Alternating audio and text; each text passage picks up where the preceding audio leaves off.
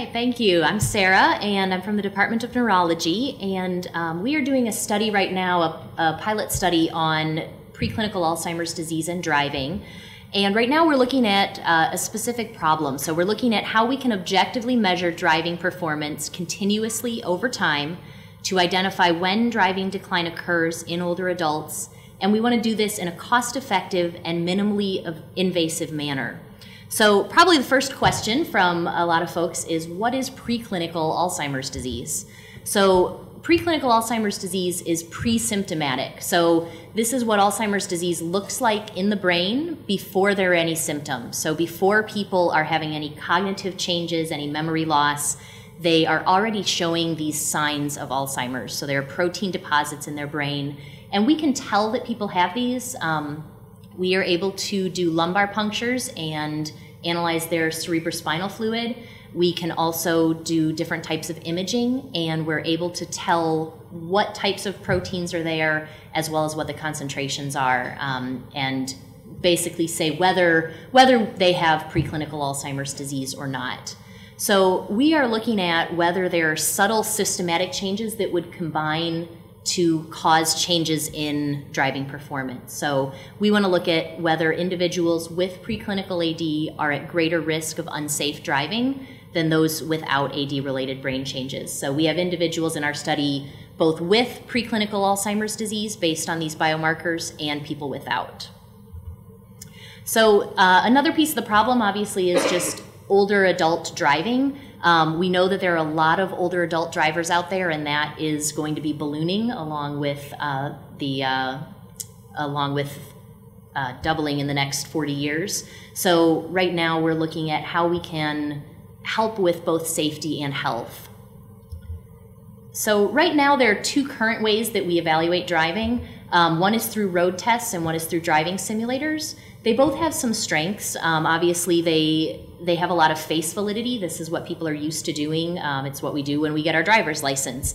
The simulator also has some added features because we can add in unsafe situations that we would not be able to do in real life. However, there are also a lot of limitations to those. Because it's such a controlled environment, it's also an unnatural environment. And so what we're wanting to do is look at how we can have a natural environment to be able to study older adult driving. So what we did was we enter this little chip. It gets plugged into an individual's car.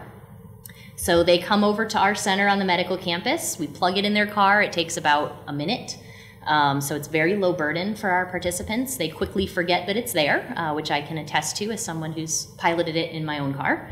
And then the data goes over to our friends at Olin, and they are able to take care of the data there. So what does this provide for us? It provides a number of different things. So we can look at how many times the person has had a hard braking incident, how many times they've accelerated too quickly, how many times they've been speeding, how many miles they drive, how many minutes they're idling. We can look at all sorts of different data, but along with this, we also get latitude and longitude. And this information is sent every 30 seconds while a person is driving. So it gives us just a wealth of information. So this is kind of I guess sort of the most raw piece of the information. We have what we call breadcrumbs, which are those little 30-second increments. So we can map that out. We can see basically exactly where this person was. So that's sort of the raw piece. But what we can get from that, one thing that we're looking at is driving area. So how far do people drive within a given month? So we can look, so over these next 3 months, so the second month and the third month.